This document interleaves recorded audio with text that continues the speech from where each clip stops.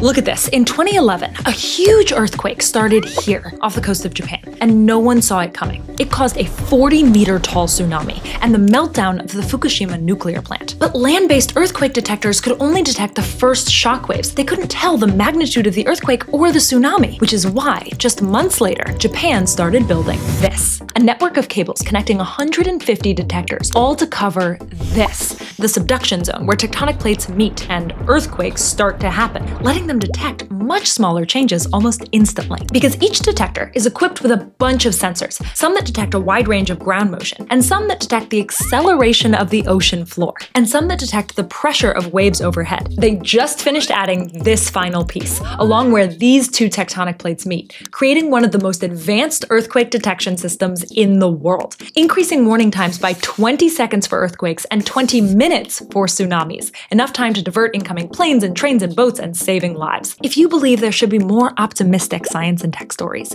subscribe.